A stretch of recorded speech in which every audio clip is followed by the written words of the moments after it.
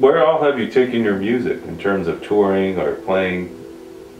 Well, it's really been more of a local endeavor than anything.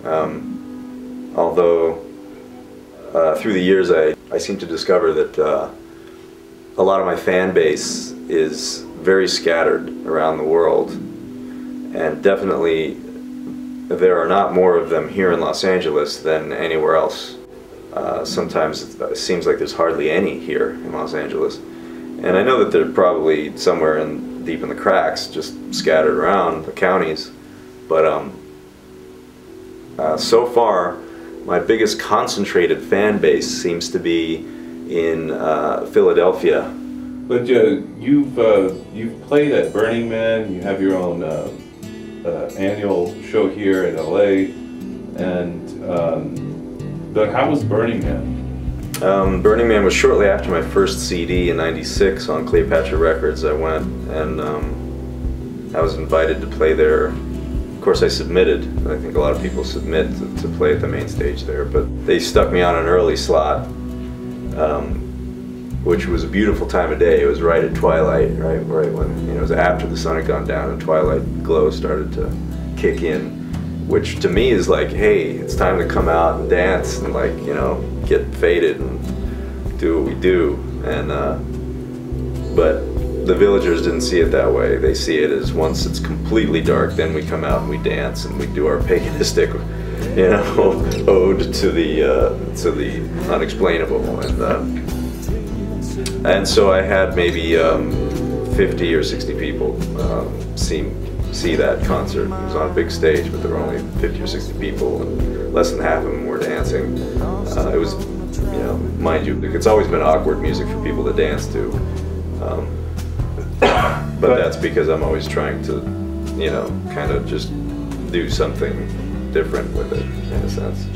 So what's your next project? What's out there that's a current or contemporary Surface 10/Dean de Benedictis? I have a new Surface 10 Activity CD that may come out. I'm not exactly sure what label. There's two that seem to be interested, and they're both very small labels. Kind of started out big, and as most labels are kind of small now because there isn't much need for labels in general.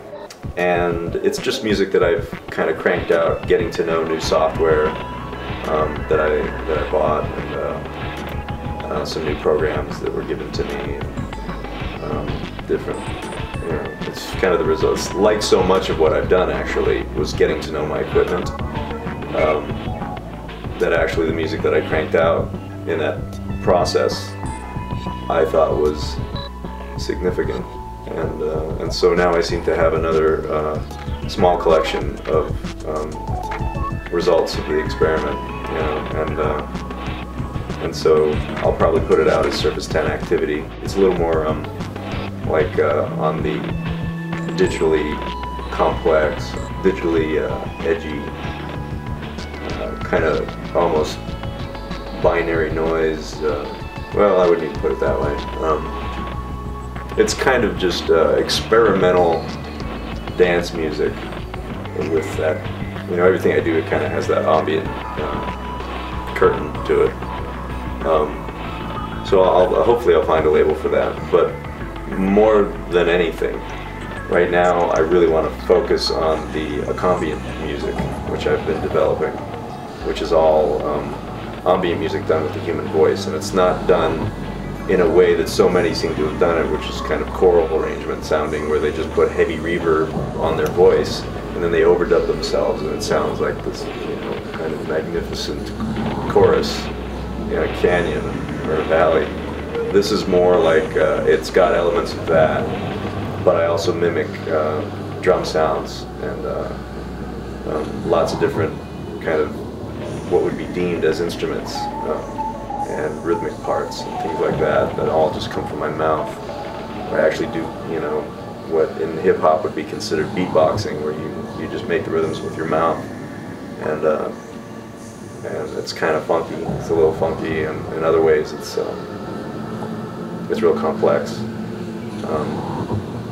But I try to put as much thought as I can into each piece, and I just released a CD, a full length of nothing but music like this.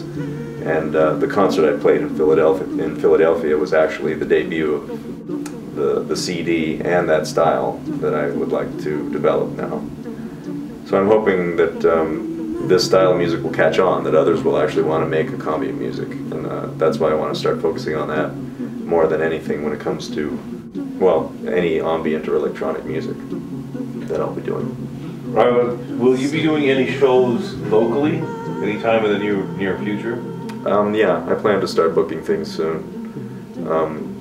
I seem to have mastered my live rig for to be able to make live ambient music. And ambient music means a cappella and ambient combined, by the way. That was, you know, people started to, I think somebody joked and called me and called it that. So it kind of stuck with me. At first we were just joking about it, we didn't think it would be serious, and then it stuck. So I'm pretty set up to do that kind of music now. So I think I'll be booking things pretty soon. And as far as airplay, what channels, so to say, are playing your music? You can hear a lot of my stuff on like Soma FM, you know, internet radio. In Los Angeles, I think they might still play my stuff on KCRW. Not exactly sure. I don't tune in that much these days. There's a commercial-free radio station, of course, that are kind of the roots of where I came from, knowing different DJs on there, which is KXLU, which is just a college station.